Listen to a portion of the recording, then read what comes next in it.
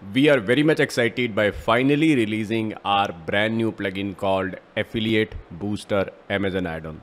So we created this plugin to fetch the data from Amazon in live mode. That means all you need to do is you need to connect your product advertising API key. So we have linked all of the guides here in the documentation. We have creating API keys, request throttled, Amazon API version 5 migration. So all you need to do is click on creating API keys and it will open an article at affiliatebooster.com where you will be able to learn that how can you actually create these keys. So this is the entire article where we explained how these keys work and how can you use inside our plugin to get the data from Amazon in live mode. Okay, so go through this article and you will learn how to grab the API keys. As soon as it is done, you just need to enter your API key here, your secret key here, and here in this particular box, your tracking ID will go. So there can be multiple tracking ID in one Amazon account. So whatever your tracking ID is, just enter that tracking ID here and make sure that you have chosen the right country because we have multiple countries here.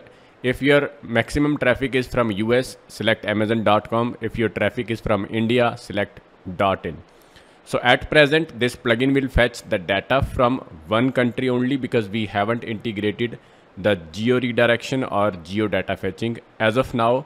In future, we will see if we will be able to add that feature in the plugin. So as of now, you will have to select only one Amazon account. It can be .com, it can be UK, it can be Canada, it can be Australia.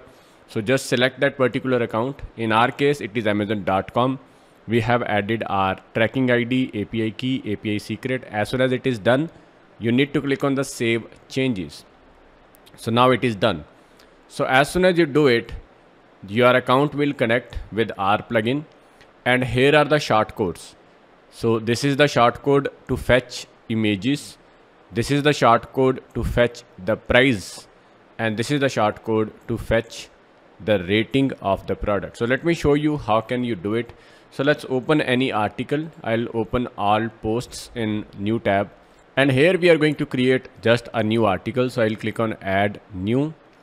And in this article, what I'm going to do right now is I will add any of our block and I'll show you how can you fetch the data at multiple locations. And furthermore, how can you actually change the location of the data with just few settings. So the article has loaded. So let's add the single product block here, AB single product. So by default, this block is looking something like this. So here you see the setting called Amazon settings. If I open this, it is asking me to paste the price shortcode and the rating shortcode. So let's fetch the shortcode from our account itself. So this is price shortcode. I'll copy it and I will paste it here. Now I'll copy the rating shortcode and I will paste it here. So now you can see that both codes has been added here one by one. But if you want to change the position, you can simply say that I want to show the price position above the button. So now the price will come here. Okay, and simply you can do this as well. If you want to show the rating above the button, but price below the button. So you can do all these things as per your choice. So now we have added the shortcodes. Now we need to fetch the ASIN code, which is important because that code is going to fetch the data from Amazon. So let's open any product on Amazon. Let's go there and let's open some of the fitness products.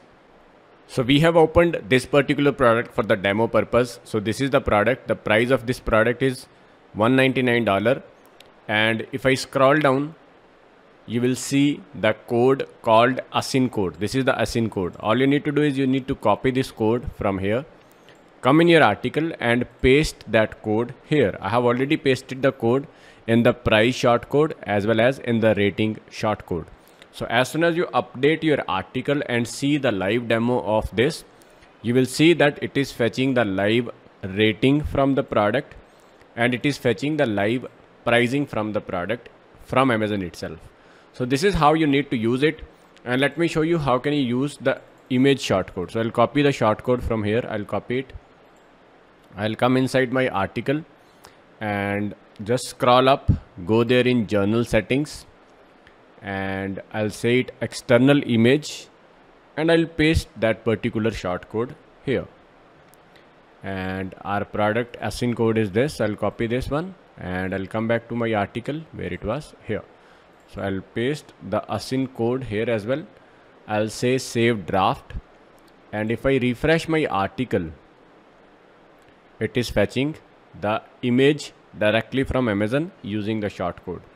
So as of now, this plugin is not 100% ready. I would say it is 99% ready, because sometime it is failing to fetch the data from Amazon, which we are fixing, which we are right now looking for the solution. I don't think it would be a big thing, because right now I can see the pricing is there, but sometimes if I load, it is not there. So this is the known problem. So just be with us, start using this plugin, and let us know if you are facing any problem. We will be here to fix the issues. And this particular problem, which was failing the API, this is the known issue. We are working on it. As soon as it is done, you will see the next update. So till now, this was all about this new plugin. Start using it and let us know how do you feel about the plugin.